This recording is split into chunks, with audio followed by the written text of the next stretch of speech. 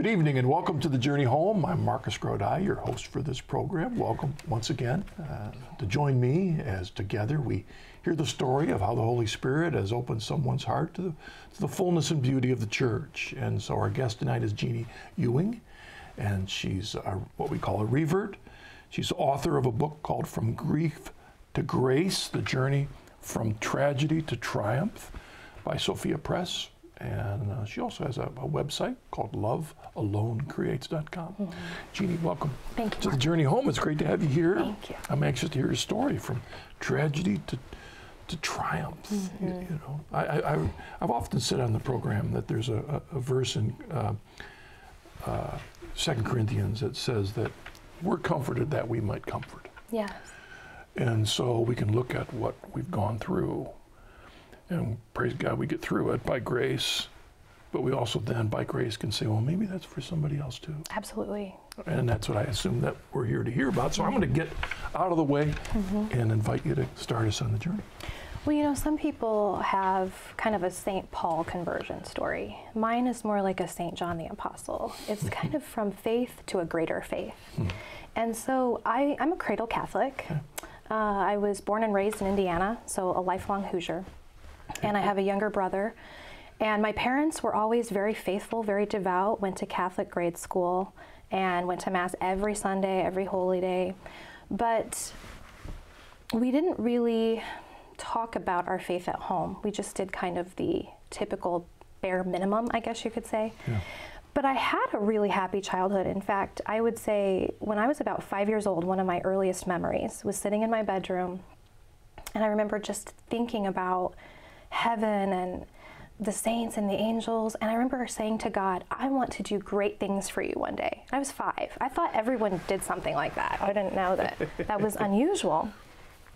And so I always carried that. I always believed in God, always carried that deep, abiding sense that He was with me and that the angels and saints were with me and Our Lady was with me. But you know, I was recently had the privilege of being on EWTN's family celebration, and when I was there, Father Maurice Emalou gave a talk, and he talked about the blessings of being brought up in the faith as young. It's a little harder when you're older and you got a lot of baggage, but when you're young, the grace of that is that you get taught and accept things that become seeds for your life. right. And that's what it sounds like you're saying, that you had these wonderful seeds that were there. Yes, I did. And they were planted. And they're at 5 years old. I mean, the idea of heaven and God and all that, just as natural as can be for you. It's life. Yes, it was. Well, I think that's probably why God allowed those seeds to be planted at such a young age, because of all the things that would happen in my family and to my husband and me when, you know, later on in life, which has to do with the tragedy and triumph. Right. So I never questioned my faith until I went to high school, because I had been surrounded by Catholics in my Catholic grade school. They were all my friends, families hung out together. And my parents gave me a choice at my 8th grade graduation. You can either attend the public high school or you can go to the Catholic high school. And I don't know why, but I chose to go to the public high school. And it was a culture shock. Yeah. So I had gone from this very small, close-knit Catholic community to huge, very diverse public school. And I kind of felt like a lamb thrown among the wolves, because the first day of school, 2 lockers down from me was an avid open Satanist. He wore the pentagram to school, wore all black, and I was just kind of like, and he brought the Satan Bible to school, and I just thought, what am I going to do? So, well, let me ask you something. I mean, the last thing I want to do is to cast aspersions or stand in judgment of your folks and the decision they made. But it's interesting that they just said, okay, at 8th grade, I'll let you make the choice. I'm not sure why. I Yeah, don't know why. I mean, was that kind of an expression of the state of the faith of the family at the time? I mean, I know you were doing the externals of the Catholic faith, but I don't want to. I don't know exactly, because when I graduated, so between 8th grade and freshman year of high school, so it was shortly after they had asked me to make this decision. My mom went on a pilgrimage and it completely changed her life. Oh, praise God. Okay. So she came back that summer, and she wanted to start praying the family rosary, and she was going to daily mass, and she was encouraging us as a family to go to adoration.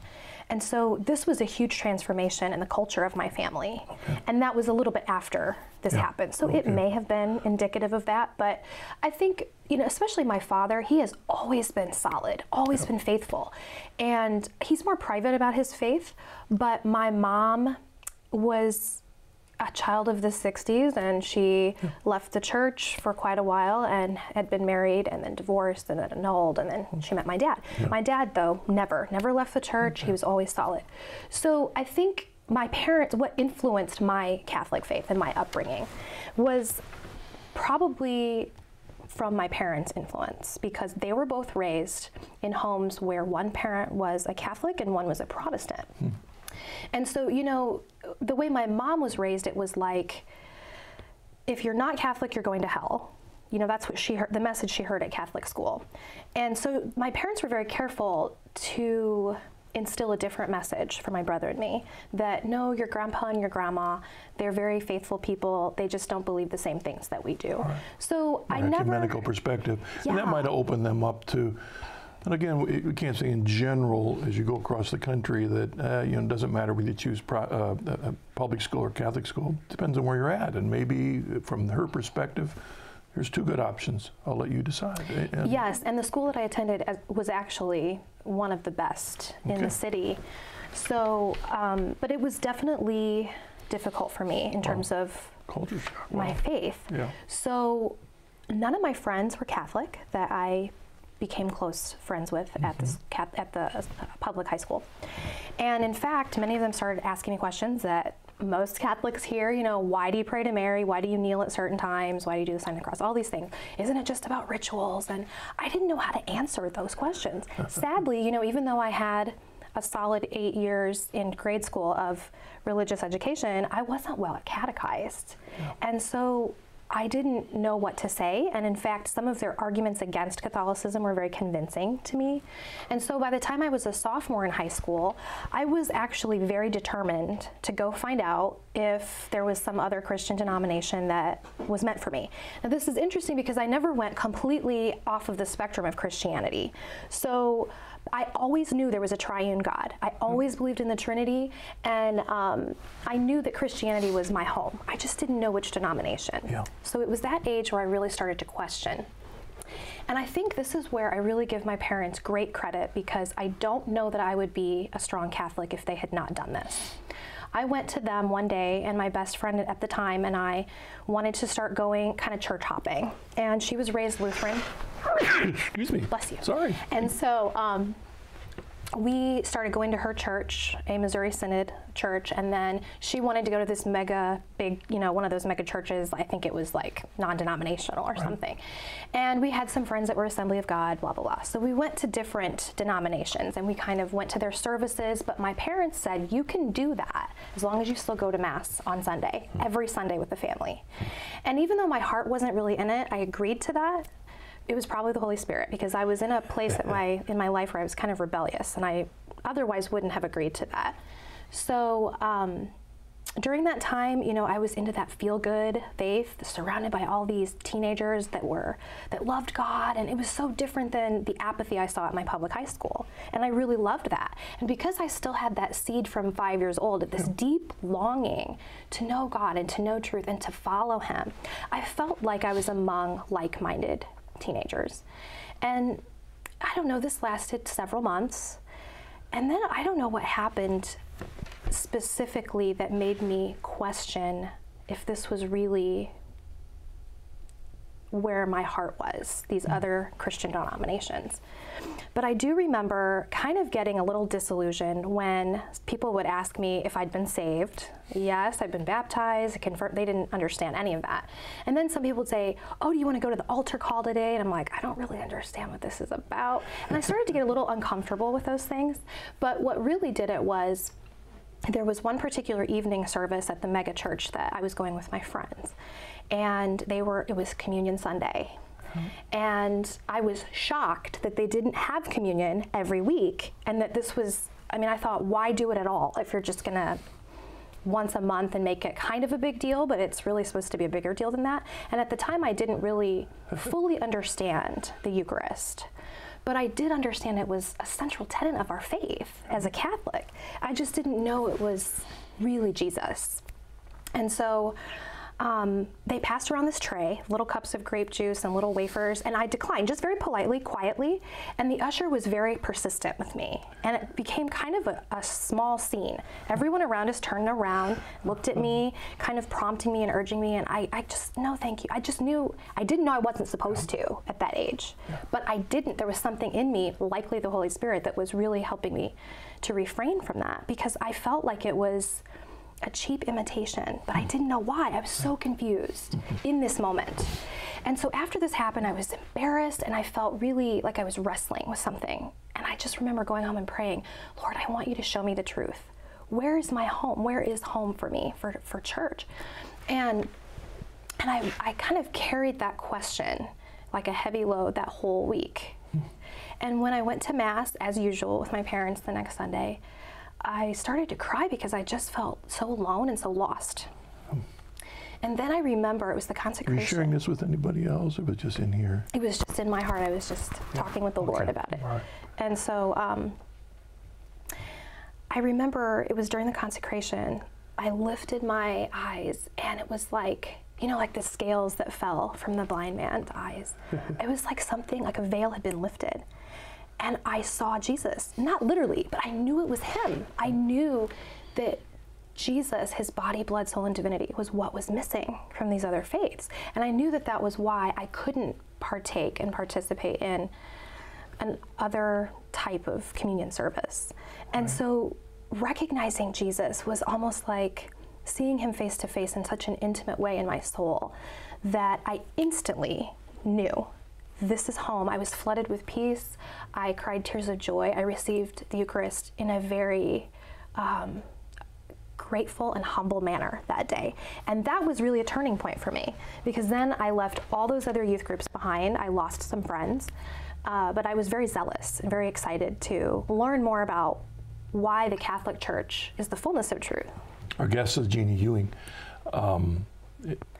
It's one thing to read all the apologetics, about the Eucharist and what the Church teaches, and it's possible that a person can see the biblical arguments from John 6, can read the early Church Fathers on the Eucharist, can get all that, and still it could remain up here and not be here. And it sounds like what the Holy Spirit gave you in that gift of that moment was here. Exactly. Was an awareness of the reality of Jesus. Yes. You may not have been able to explain transubstantiation, but you knew that was him. That's right. And then I found out later my parents had been praying for me because they had gone to my Catholic youth minister when I had come to them requesting that I could go to these other churches. And they said, we're really worried that Jeannie's going to leave the Catholic Church. And my youth minister said, she'll come back. Just give her some time. And so that's why I really thank my parents, because I think because I went through that experience, it made Catholicism so much more of a treasure to me, especially entering the kind of tumultuous years of young adulthood. So around this age, sophomore, junior in high school, when I had this epiphany, and I became more involved with the Catholic youth group at my church, and joining Catholic Bible studies and meeting, like-minded Catholic teenagers was so refreshing. Well, at the same time, we had a family member, a cousin of my mom's, who was addicted to drugs.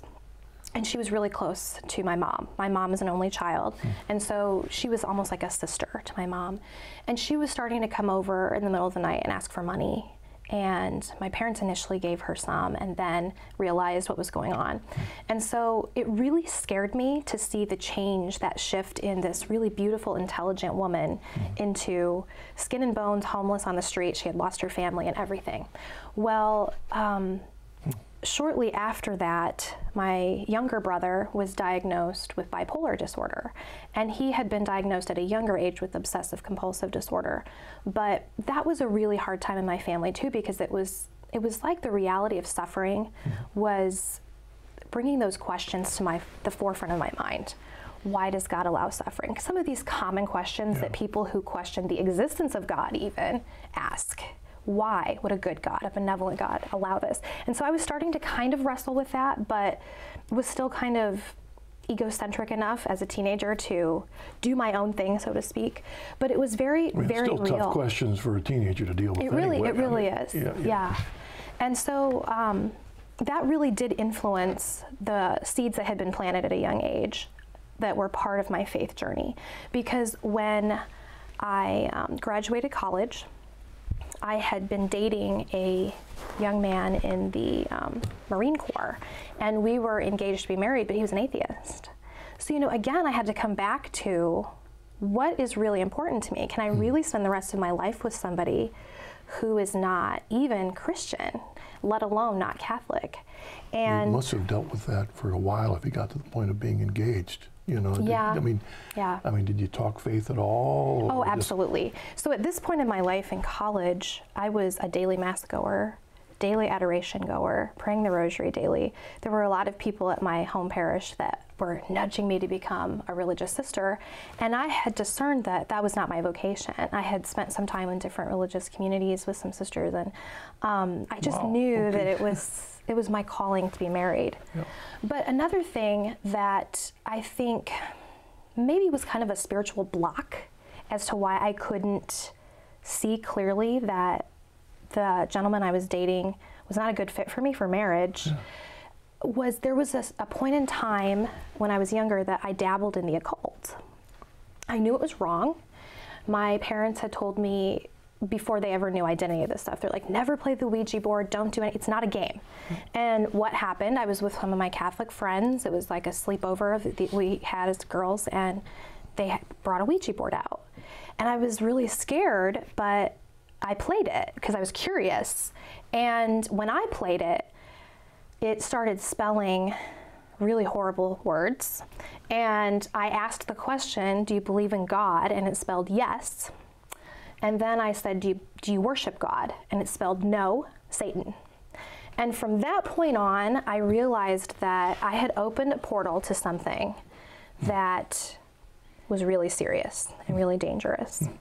So even though I had been brought up with a really solid Catholic Christian foundation, I had made this choice. And I think it's because I was younger, I didn't fully understand all the consequences or implications, especially spiritually. Had this event happened before you had done your exploring of the other Christian faiths? Shortly before. Shortly before that. So, it was a time when the doors were being opened to challenge the seeds that had been planted in your life earlier. Yes. Yeah.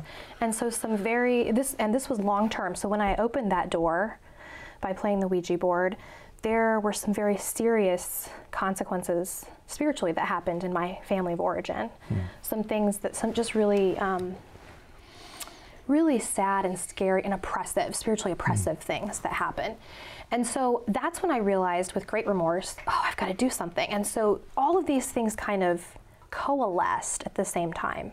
That revelation at Mass where I knew that this was Jesus in the Eucharist, and then also realizing that I needed to confess and repent of this involvement with the occult, because it was more than once that I played the Ouija board and then did some other like numerology and some astrological participation, just dabbling, but it was serious enough that it was, and I knew it was wrong. So I did confess it. And, like I said, there was a season in college where it was like the springtime of my faith. Everything was beautiful and new, and the Lord gave me lots and lots of consolations. So a lot of sweetness that was happening then. And, looking back, I can see he was preparing me with those consolations for the period of trial and testing and tribulation. And so so you're engaged to this man that it isn't of your faith, even though you decided through discerning or even religious life, you said, no, I'm called to be married, but is this the right? Exactly. Yeah. So I think because of that involvement with the occult, I could not clearly see that he was not right for me. And I pushed aside. Actually, the Lord spoke very clearly to me in prayer one day. He said, do not marry this man.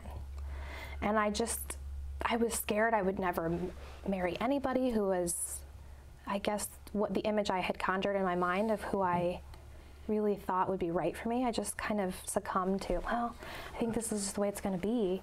And so I actually, I disobeyed God there, because I knew it was him saying that to me. And I just pushed it aside, ignored it. And then finally, we did break it off, and I had just sunk into this really dark place. I just kind of lost focus on what my purpose and my mission in life really was. I had always wanted to go to college, graduate, get married, have a family, and it just didn't happen like that. So I graduated from college, and I thought, now what do I do? I have kind of a mediocre job, and I still live with my parents, but marriage is not on the horizon, and I was really depressed. And so I stopped going to daily mass, and I stopped praying the rosary every day, and I kind of gradually slipped away into a place where I think I allowed the enemy to just really get me discouraged and despondent. I was never in despair, but very much on the cusp of despair. Had you quit talking to God altogether? No, and that's something that I tell people, especially in my book too, is I think that's what's beautiful about an intimate faith with God, is that we can talk to him about everything. We can be angry with him even. And as long as we're still having that dialogue with him, we still know he's there, and we still are talking to him and listening to him. That's what matters. So I was still talking to God, but I was mad. And at this time, the cousin who was on drugs, she had died from heart failure related to drug usage. And I saw the grief that placed on my mom, and especially my mom. My brother was also really struggling in school, and I saw the suffering and the struggle with my parents, with my brother. And then I went through a period of time where I thought, I've got to get back into listening to God's voice, because no matter where I am in my life, and no matter how discouraged I am, I have to find out what's next. So then I started gradually going back to adoration and back to daily mass, and I decided that I was just going to be single for whatever period of time God wanted me to be single. And even though all my friends were getting married, I was just going to learn what the grace of this moment was about. So because I had had a series of failed relationships, so I was engaged to this guy, and then I had dated 2 other gentlemen that led close to engagement, my mom suggested that I join a dating website, a Catholic dating website. And I thought, and this was back when it was still kind of taboo to do that. Okay. So I was very reluctant. I thought, I am not going to do that. That is so desperate. I don't feel like I just feel like that's kind of putting me out there and making it seem like I really want to find somebody to marry. But because she wouldn't leave me alone, she was very persistent, I did it. And there were some very interesting characters that I met. So then by the time I met Ben, who is my husband. Being kind? I am. Yeah, there's some stories there that were very funny. But by the time I met Ben, I was very much disenchanted with the whole idea, and I just was being polite at this point. So he had emailed me and wanted to talk. I thought, oh gosh, it's another one. But I was very polite, and it's so beautiful how God works, because this courtship unfolded.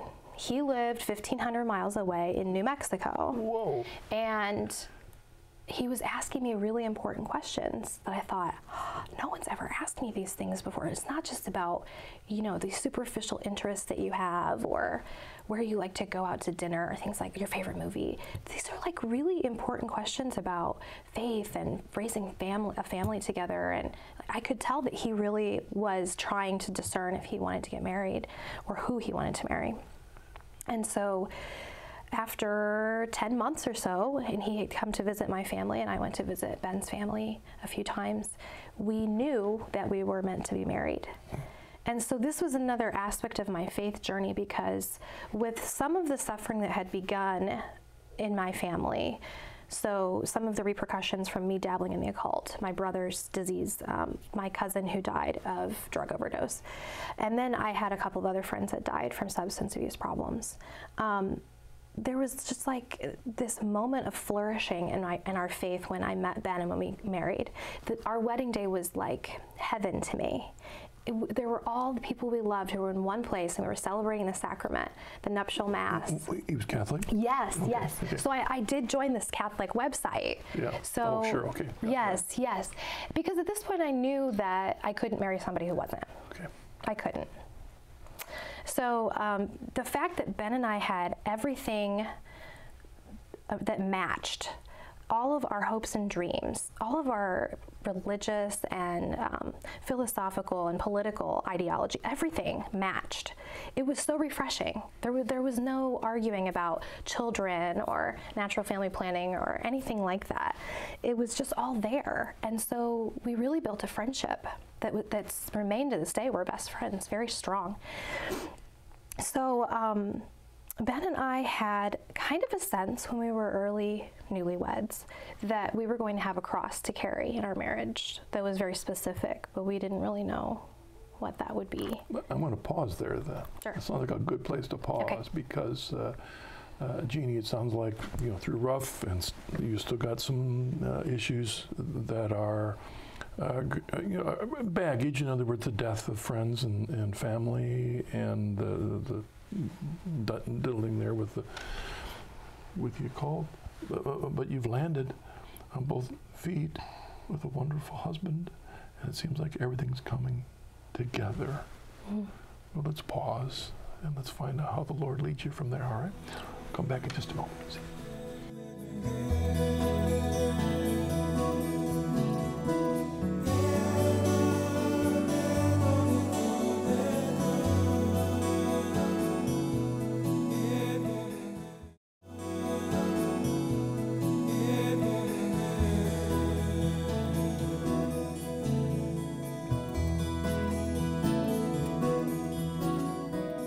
Welcome back to Journey Home. I'm Marcus Grodi, your host, and our guest is Jeannie Ewing, author of From Grief to Grace by Sophia Press. And we paused you right in the middle there. Sounds like everything's going great with you and your new husband, Ben. Right? Right. Did you stay in Fort Wayne, or did you go to? We moved to Amish country in Indiana, Goshen, the Goshen area. Yes. So we were the Why token that? Catholics because of my husband's job. Oh, okay. Okay. So after we were married, I couldn't get pregnant, and so infertility was part of that cross. And I had gone to my Creighton doctor. My husband and I used the Creighton method for natural family planning, and did all these tests. I was on progesterone therapy, everything like that. But I truly didn't know if I was ever going to biologically be able to have a child. And so that was another period of my life where I was in this dark place because I felt very strongly called to motherhood. And all my friends that had been married before I were now having babies. And I was in charge of helping with baby showers. And it was very, very painful. So during this time, I started volunteering at our church and kind of utilizing that spiritual motherhood at that point that I knew I had to share at that point in my life. And so I volunteered, my husband and I both did, for our youth group. And then we taught the baptism class. And then my husband became a lector. And I started going to spiritual direction with my pastor. And I shared with him about these struggles. And he recommended reading St. John of the Cross. Yeah. And so I bought this very old weathered tome of the collected works of St. John of the Cross, and I just started reading it with no one to help me. And surprisingly, or maybe providentially, I understood it. And of course, I could read it again. I've read it a couple of times, and I always glean something different and new. But that was very pivotal in my spiritual journey, because for the first time in my life, I saw this explanation of the mystery of maybe holy darkness as being a gift. And so the dark night of the soul. And it was beautiful. It was very consoling again to me. But I do remember there was a point, and this was shortly before I became pregnant with my first daughter. I was looking at a picture that we had had since we were married that was hanging up in our living room. And so I had seen it, hundreds of times. And for some reason, when I saw it this particular time, it was like the Lord spoke to me through this image. So what it is a lighthouse at night, and there are two hands, presumably God's, and then there's a storm.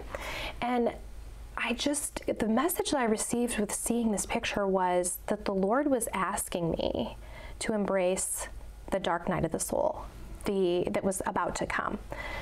And in fact, I heard him ask me specifically, will you accept the cross that I have in mind for you? Of course, you know, this little voice in my heart. And at first I hesitated and I was like, oh, what's that going to mean? But the Lord, as he is, was very gentle with me, of course. And so. But I can't avoid hearing the parallel in that of Our Lady asking the little children at Fatima, can you accept suffering? Which I didn't think about that at the time. Right. I was just in the midst of this. Yeah, and I thought about it for maybe a day, and it was very much on my heart. And then I realized I can't refuse God. I was very terrified because I knew it was going to be something specific. Again, this went back to the early days of my marriage where Ben and I just had a knowledge of some sort that there was going to be a specific cross. So then I became a mom to our beautiful daughter, Felicity, and which the Lord named her, actually. And so becoming a mother was another particular cross because Felicity screamed all the time, and she was inconsolable, whether she was eating or going to bed or getting her clothes changed or taking a bath. And I knew in my gut something wasn't right, but the doctor was kind of labeling me as this neurotic first-time mom. And so I didn't really get any help until she was almost a year and a half old, and she still wasn't even crawling. And so through the early childhood intervention program in Indiana, which is called First Steps, we got some help with physical therapy for her. And it was her physical therapist that said, you know, I think she might have some sensory issues. And I thought, what the heck is that? And my husband and I read this book that was recommended to us, and we understood sensory processing disorder as a neurological condition. So we got her tested for that, and then she got some occupational therapy. Basically, it means that the brain doesn't process sensory information like it would in a typical person. And it's different for different people that have SPD, is what they call it. So for Felicity, it was tactile, and that's why she wasn't crawling, because she didn't like the way the carpet felt or the grass or anything like that. And we didn't know it, and she couldn't say it. Yeah, right. So that was another step towards this journey, because I felt guilty as a mother. I thought, what did I do wrong? And then I had all these friends that had these healthy, typical babies, and I felt kind of alone. And at the same time, I felt like the Lord was saying, I gave you the personality I gave you so that you could do the best possible care or provide that or find it for your children to thrive. And so I just it was a humbling moment, which is not my strong suit, is humility. And I just thought, you know what, whether or not it's something I did or didn't do, I'm going to just get help for her. So then my husband and I got pregnant with our middle daughter. That was really no problem. I mean, it wasn't as long of an infertility bout. I had to have some treatments with progesterone therapy. But that was a very joyful pregnancy, because I knew what the blessing was of our first child. And so I really had no worries, and it was all about enjoying this little life inside of me. And all of my ultrasounds were healthy and great and everything. And so when I went into labor in the hospital and everything progressed beautifully up until a certain point, I just was elated. I was euphoric. And then it reached a point where it was what they called fetal distress. And so Sarah, her heart rate was going up way too high. It was skyrocketing. And my doctor said, I think you're gonna have to have a C-section, which was at that time one of my deepest, darkest fears because of the stories I had heard from friends. And I had been in labor maybe 26 hours at this point. So I started sobbing and sobbing. And this OBGYN, whom I had never met before, a female, she came in and she calmed me down and kind of explained what was going to happen. And I was so scared. And my husband said, I don't know what to do. I don't know what you're going through right now, but I'm here for you, which was exactly what I needed. But this is what's really amazing, which contributes to this cross, but also the faith and how loving God is, even in our suffering, especially in our suffering. So in this moment where I just was losing my grip on hope altogether, I felt the Lord say to me, say a prayer to Father Solanus Casey. I had not thought of Father Solanus Casey in years. And in fact, most people at this point in time didn't even know who he was. So I don't know, it was like this light bulb, and I did. All I said was, Father Solanus, please be with me. Please help me through this. And I said it very quickly and silently in my heart. And then they wheeled me into the OR. Well, when Sarah came out, there was a hush over the room. And I was still kind of woozy from the anesthetic. And then the pediatrician came over and said, do you have any genetic conditions in your family? And I said, no, why? And my husband's like, no. Well, he walked over and saw Sarah. Sarah had this protruding forehead and buggy eyes, and her fingers were fused together. It looked like little mittens. You could tell something was not right. And nobody knew what it was.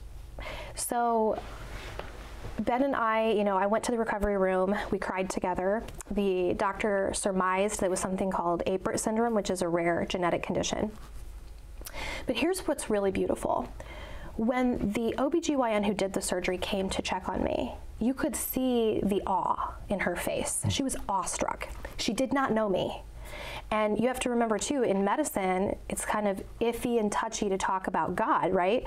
She was completely unabashed about this. She came up to me and she said, everybody in the OR today felt the presence of God in that room. And she said, this has never happened to me. I've delivered babies in the Bronx, and I've had parents walk away from their kids when they see something like this. And she said, but when I reached in your womb, I felt God's hand take over and deliver your child. And she just went on, almost kind of a prophetic word. She was quoting scripture and saying how our daughters were going to be these beautiful children of God, and they were going to do great things for the Lord one day, and that we don't realize how blessed we are. And she didn't know me. So I was shocked, because I thought, I admired her for being so bold and not caring if I was offended or not. And of course I wasn't. I was so grateful. But that was mingling with this grief, because when my husband and I figured out what Revert syndrome was, which is still somewhat nebulous, a little bit mysterious, but generally speaking, people with Revert have between 20 and 60 surgeries throughout their life. Wow. So Sarah's had 6, so she'll probably have a dozen more plus. For physical anomalies? Yeah, it can affect every system of the body, but the most, I guess, imminent surgeries that have to happen right away are to separate the skull, which is prematurely fused, and then separate the fingers so that the fine motor skills can form. But there are other issues, walking, so she has to wear orthotics, she has to have physical and occupational therapy. And so we knew at this point that this was going to be a lifelong cross for her and for us and for our older daughter Felicity. And that was hard for us. We cried a lot.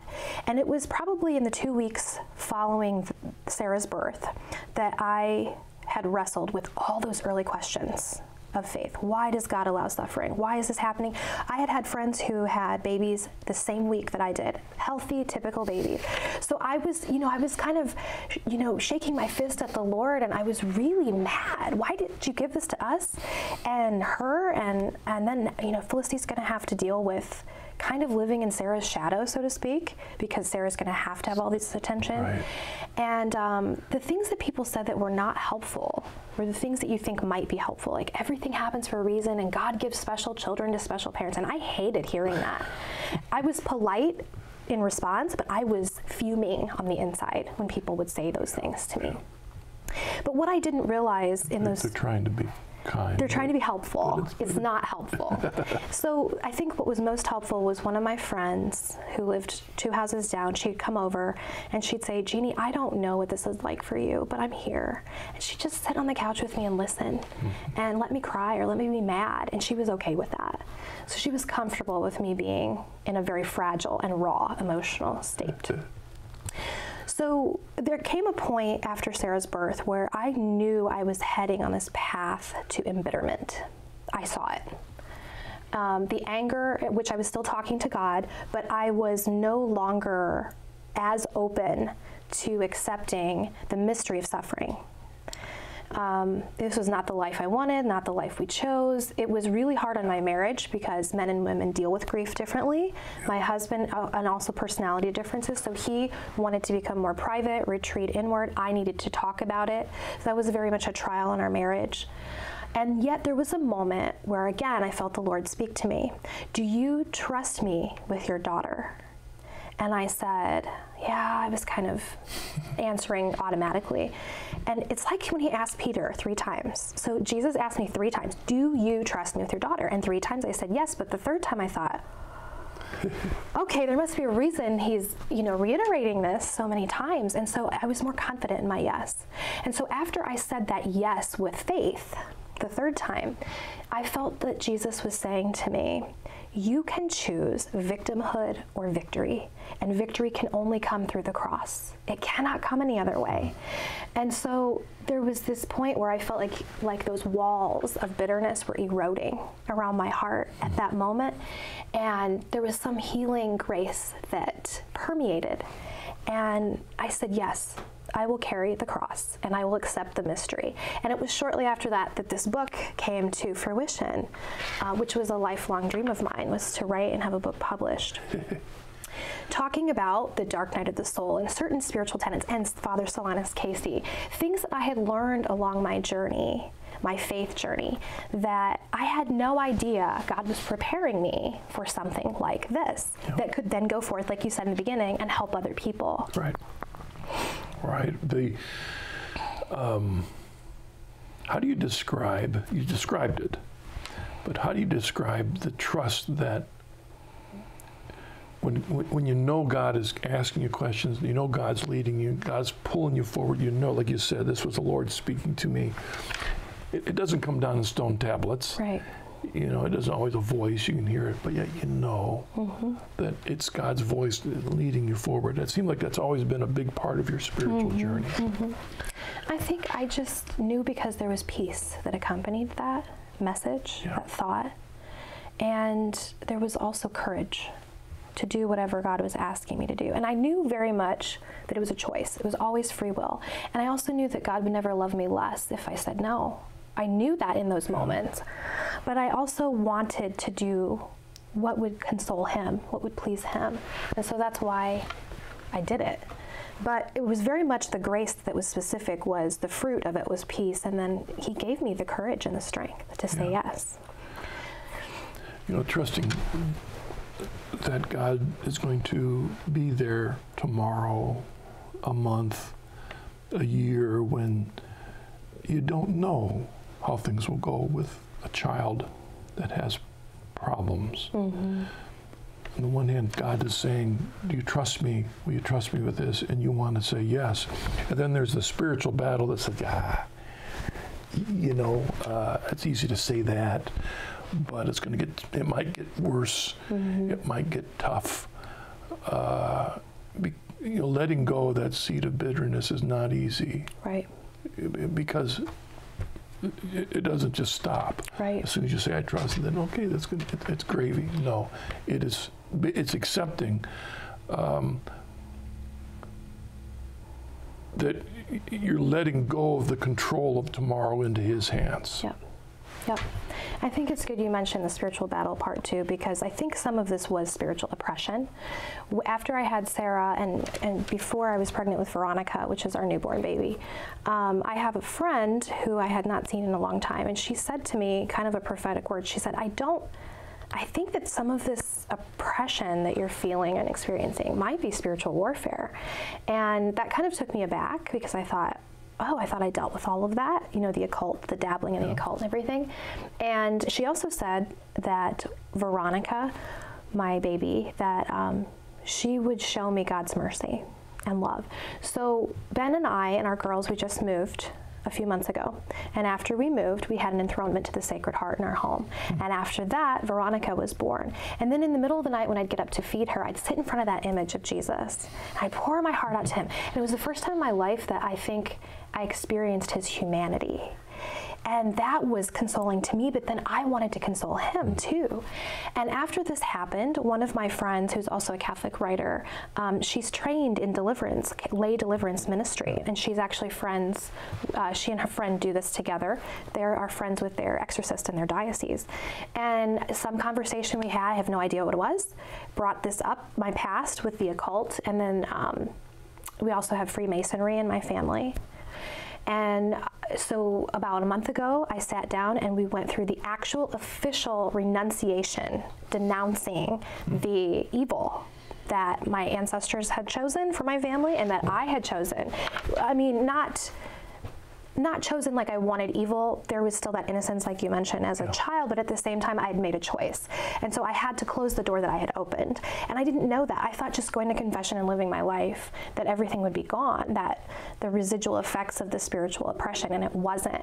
And so it wasn't until after the Sacred Heart of Jesus became this central part of our heart and our home and our family that my story, my faith journey has kind of come full circle to a place where I really feel liberated from this weight that's kind of been on my shoulders for decades, that it's gone, because I actually went through the act of saying, in the name of Jesus Christ, I renounce dabbling in the occult, playing the Ouija board. But you know what the biggest danger is? Just about the time you tell a few people, now things are going great, that's when we give permission to the enemy. I mean, the battle doesn't stop. That's exactly right.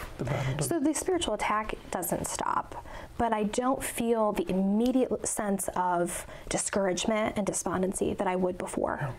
There's still a battle, but there's very much more clarity in how to approach it for me, if that makes sense.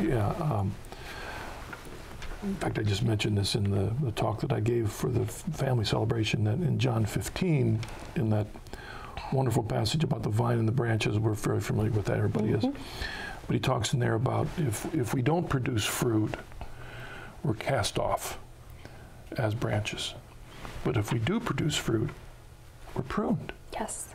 Which, wait a second, I'm doing good things here. What's the pruning all about? Yes. Well, because he wants us to produce more fruit, better fruit, more virtuous fruit. And so about the time things start going well, that's grace, but pruning's still awaiting us. Yes.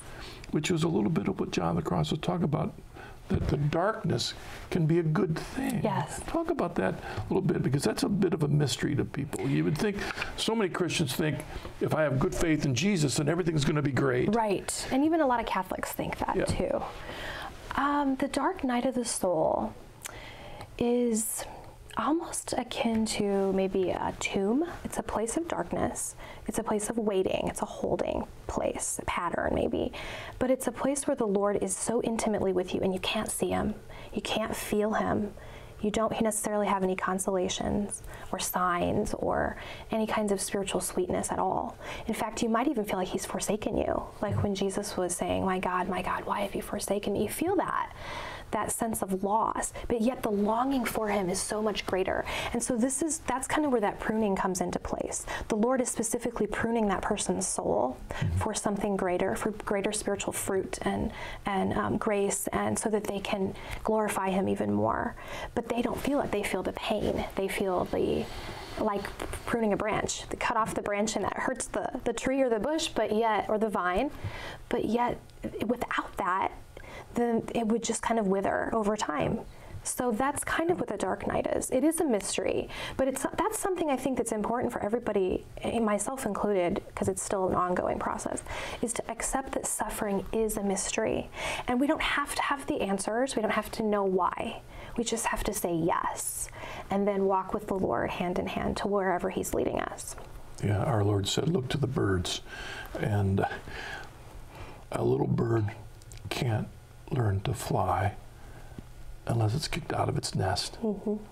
And it was comfy, and it was happy, and it was content, it was being fed, everything was just beautiful. But there's something he doesn't even understand yet that's better. Yes. And you can't get there until you're kicked out of the nest. Yeah. That's a little bit of the dark night. God wants to stretch us. Okay. And to get to that stretching involves being willing to obey and be open to grace and to respond to that grace and to grow. But that journey, as you were told a long time ago, it might involve some suffering. Are you willing to accept that? I think all of our lives involve suffering. We just have different crosses and they happen at different times. Right. Well, it says in 1 Corinthians, I think it's chapter 10, that we're tempted, but he doesn't allow us to be tempted beyond. Yes. which he knows us better than we know ourselves. So there's grace there. We pray for that grace. We have an email. Lou from Denver writes, in Jeannie's faith journey, how has the church's teaching on suffering and the intimate connection to the Christian life begun to make sense to her?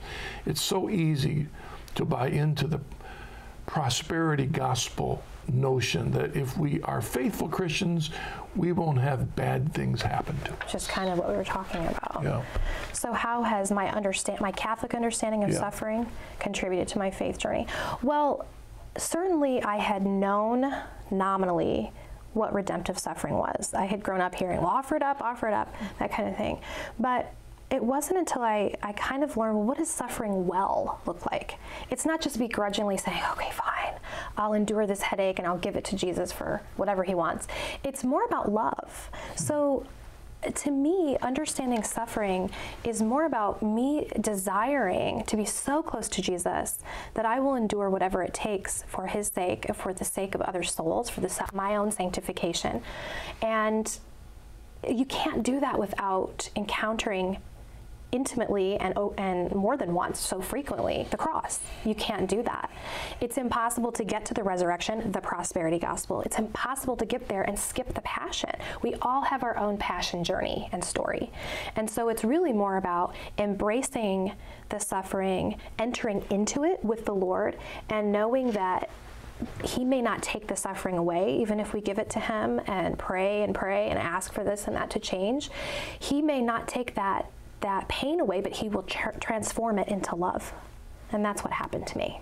Yeah, sacrifice has always been an important part of religion in all cultures. And what is sacrifice? You take a little bit of what's valuable to you and you give it to God. And you don't always understand how that's going to change things, but that's up to him. Right. It's up to him, but it's letting go of it into his care. Well, that's offering it up. Yeah. You're giving it to him. Yeah. As opposed to holding on to it, I'm going to fix it, or I don't understand this, or I'm angry about this, you know.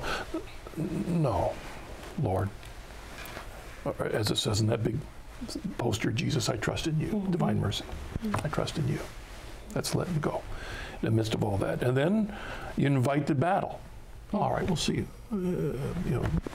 God's going to see if it's real, and so is the enemy. I trust in you, Lord. I trust in you. Another email, Dale from the East Coast.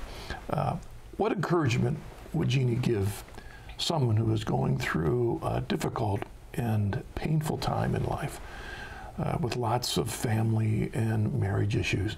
My friend is discouraged, and I don't want him to give up on his faith in God. Do you have any ideas for how to help him keep a positive outlook and encourage his faith even when God doesn't seem to be present in his life? I kind of talk about that in my book. Okay. There are 6 spiritual principles that I mention. It sounds to me like his friend is going through grief, chronic grief. Okay.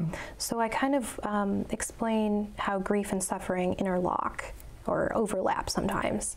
And there are 6 different processes that have to do with humility and holy indifference, so an Ignatian principle of praying but not expecting a certain outcome, and allowing the Lord to bless the answer in whatever way he wants, and we remain at peace and content with that.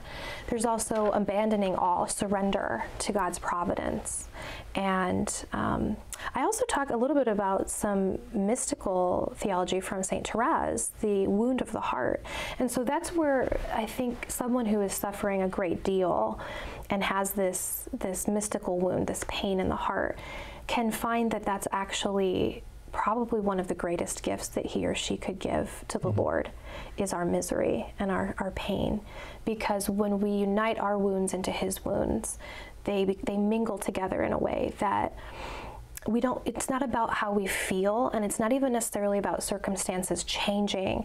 It's about the refinement of our souls so that we become holy, and that we learn that suffering's not the end. So I guess the hope part would be to focus on the fact that resurrection does come for every person, but we have to go through the thorns and brambles to get there. All right, well, it sounds like Again, a reminder to the audience about your book, From Grief to Grace, The Journey from Tragedy to Triumph, Sophia Press, and as a good encouragement for them to deal with some of these main issues. If they're out there dealing with some of the issues you went through, that's what this book is for. Comforted that you may comfort, right? Exactly. All right, Jeannie, thank you so Thanks, Mark. much for sharing your journey with us. And our prayers are with you and Ben and your daughters. Three Thank you. daughters now, Yes. right? All right. Well, God bless you. And Thank you. parenting's always easy, right? Yeah. We're in this together, all of us. That's what the important part about dealing with grief is community. Yes, exactly. You know, if we had more time, we could talk about that and accepting the way God gives grace in the midst of community. Absolutely. It's never alone. Thank you for joining us on this episode of The Journey Home. I do pray that Jeannie's journey has been an encouragement to you. God bless you. See you next week.